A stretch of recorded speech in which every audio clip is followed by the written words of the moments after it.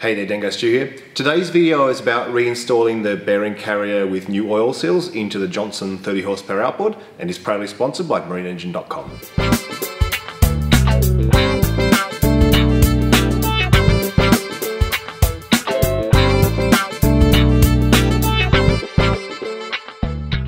Alright, we'll head over to the bench and we'll start by putting the oil seals in. There are two oil seals that go in the aft end of the bearing carrier. They go in back to back and they seal around the prop shaft. They're probably the most common seal to fail in an outboard lower unit because they're exposed to the elements, the water, and most commonly fishing line getting wrapped around the prop and cutting the seals. So we're going to push those in first. These are the two oil seals we're going to be putting in, and they have a spring side and then a flat metal side, and they go in with the two flat metal sides pointing towards each other, so spring facing into the gearbox and out to the water.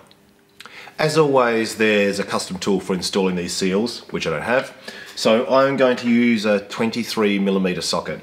This one doesn't scrape, it's not a tight fit inside the bearing carrier, but it's as big as I can get it, so I can get to the outside edge of the seal rather than crushing that inside lip, so I think this will work well. First one, we're putting spring side down, which will be going in towards the gearbox to seal the gearbox oil from coming out. I'm just going to hammer this in rather than using the press, and as always when using a hammer it's good to have some sort of safety glasses on because things can go flying.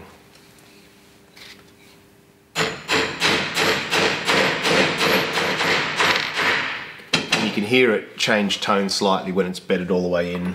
So, there's our first one in, you can see that. Now we're going to pop the second one on top with the springs facing up.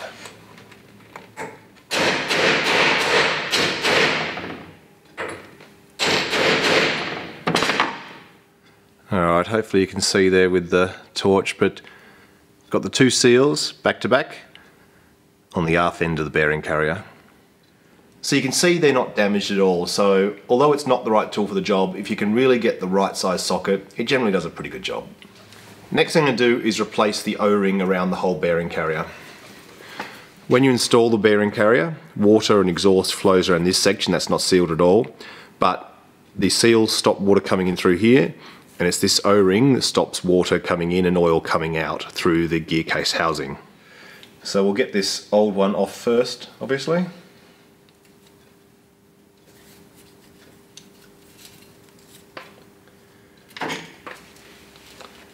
Now I'm just going to take this over to the wire wheel and just clean up both these surfaces here.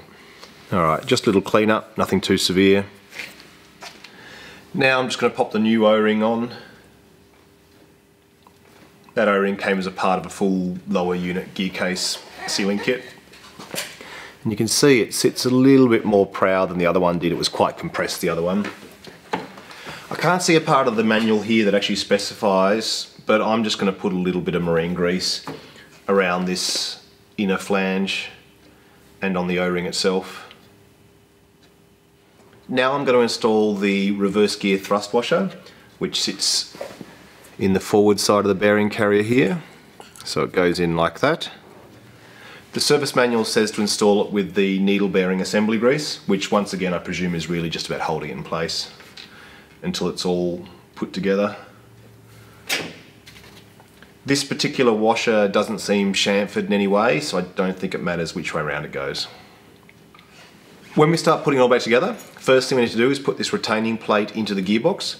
It goes in behind the reverse gear, and where we had the pivot point for the gear selector mechanism, this little tab here has to drop down. So this bit goes down, we get it along the prop shaft, drop it in, and then this circlip's what's going to hold this in. Then the bearing carrier threads into the holes on this plate. So retaining plate first, I'm going to slide it in at this angle so I can get the tab on the bottom here in and then stand it up. If I push it right back like this, there's a groove just in front of it, and this is the groove I now need to get that circlip into. The circlip itself has one slightly rounded edge, and then on the other side it's got a sharper edge, and the sharper edge faces aft. Because these can go flying, Glasses are recommended. It's the advantage of getting old, you need them anyway.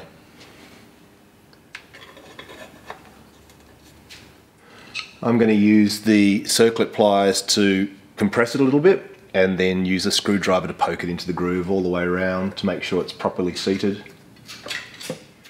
I'd like to be able to say that was easier than it was, but it was actually quite fiddly. Maybe some slightly longer handled circlip pliers would help. What I ended up doing was squeezing it, getting the base of it into the groove, and then actually just tapping around the edge of it, just popping each little bit into the groove as I went. And in the end it sort of popped in quite nicely, so I know it's secure. That's what it's looking like now. What we're going to do next is push the bearing carrier into the gear case. When we get it in, we need these two holes here to line up with the two threaded holes in that plate, because we need to put bolts through this into there. What they say is there's a kind of a custom aligning tool, which is essentially a rod with some thread. I'm just going to get a bolt with the right thread, cut the head off it, and then we're going to thread that in, and that'll allow us to push the bearing carrier in and know that it's lined up with those holes. This is what we're left with now, just the bolt with the head cut off, and then I've just sort of chamfered the end slightly to make it easy to push the bearing carrier over it without it getting hung up. The thread's clean on the plate, so I'm not expecting to use a lot of force to wind it in, so I haven't bothered sort of grinding a flat on it or anything like that. Although I think it'll go in pretty easily, I actually can't quite reach in with my fingers. I need this to be a bit longer if I'm going to do that. So I'm going to use a socket just with a bit of blue tack in it. Blue tack's great for situations like this, times when you need to stick a screw on the end of a screwdriver if you can't hold it, all that kind of stuff. So I'll just stick a bit down the socket, put our rod in, then wind it in. So there you can see on the left hand side we've got our new little homemade guide pin wound into the plate. On the aft end of the bearing carrier, the one that points out of the gearbox, you'll see there it's got a little up written, so this is what goes to the top. Then at the back, these holes here and here are what we're lining up with the retainer plate, and so we're going to slide it on with the left hand guide pin coming in through here. Before we slide it on though, I'm just going to put a little bit of grease on the inner lips of the oil seals here, just so it slides over the gear shaft and it's got a little bit of startup lubrication before the gearbox oil works its way through. Alright, so reverse thrust washer, new O-ring, bit of grease there, bit of grease on the oil seals, time to press it in. In the manual it also says to put a bit of OMC gasket sealer around this aft edge. I'm not so worried about this because it doesn't really seal a lot, it's just to secure it. What I'm going to use is the Merc Perfect Seal, which I think is pretty much an equivalent. This is mainly going to be about preventing corrosion to pull it out again, in which case I think you could probably just put a bit of a smear of grease on it, but we'll do it as they say anyway, even though it's not quite the right sealant. Alright, so the little up symbol facing towards the top.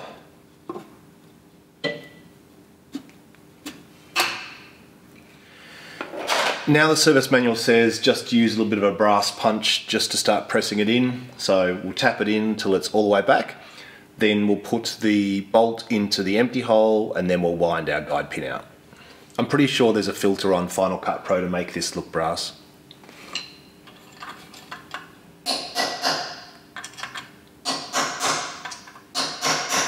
That now feels all the way in. So we've got our greased oil seals on the shaft now.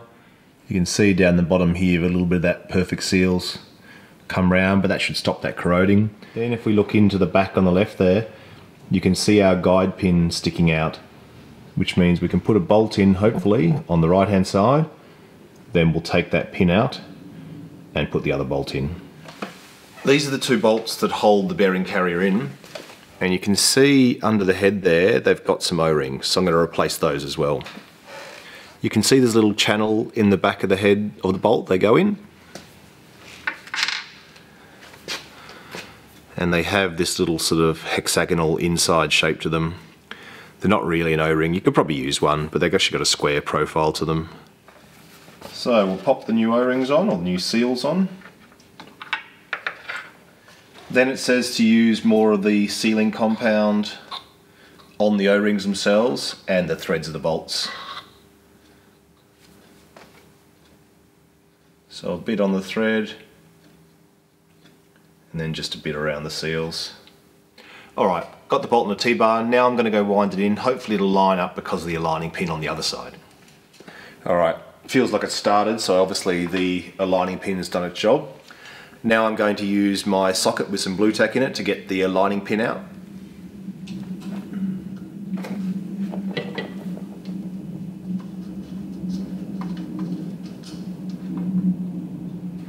There we go, and then we'll put the other bolt in.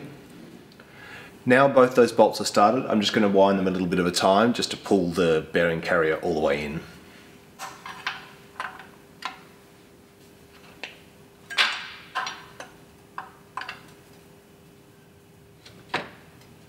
There is a torque spec for those bolts, it's 7 to 9 Newton meters, but because I was pulling the carrier in a little bit, I actually end up using a bit more than that, I think, just to get them seated, but I'm comfortable with that.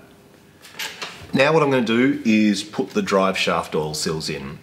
They go in the same way, back to back, like the prop shaft, only they're vertical. And I'm going to use, in this case, I think I figured out it was a 1-inch socket was pretty good size for these. Pretty close in diameter, but slightly smaller than the seal, so it won't score the housing at all.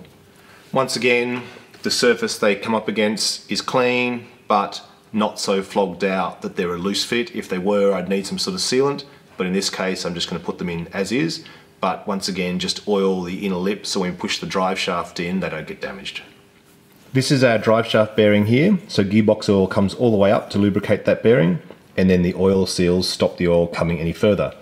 If you find you've got gearbox oil in your cooling water, it's because these seals have failed and the water pump's actually sucking it up into the pump and then circulating it through. So these are the ones we'll be doing next. First one, spring side facing down.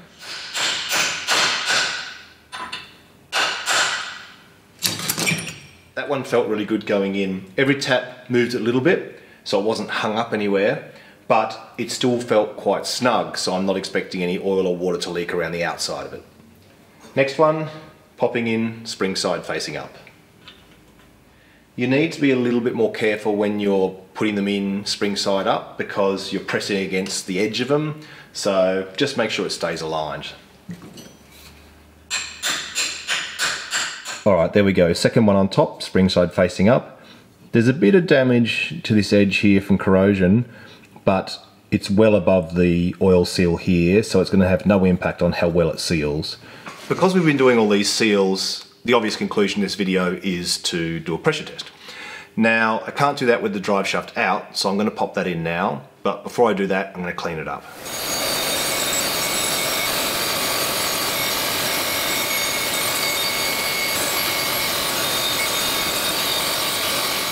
And this is what it looks like now.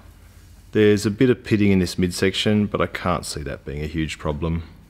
Alright, I'm just going to put a little bit more grease where the oil seal runs here, and a little bit on it because I'm going to be pushing it down through those oil seals. It's good to grease the top of a drive shaft, the bottom sits in gearbox oil, so it's not really that important. So now we'll just slide the drive shaft down past these oil seals, and then we'll just have to rotate a little bit because it needs to mate with the female splines in the pinion. Drive shaft down through the oil seal now, and if we rotate the drive shaft we can see our prop shaft turning. The gearbox was actually in neutral originally, so I just lifted this gear selector up with a pair of pliers to put it into gear. The last thing we need to install before we can do our pressure test is one of the drain plugs. This kit came with new drain plugs and new seals, so I may as well use those. So I'm going to put the top one in and then we'll put the tester into the bottom hole. It's worth mentioning the other place that gearboxes can leak from is the gear selector seal, but that was something we did in a previous video, so that's already got brand new O-rings in it. Alright, wind our pump in, give it a few pumps.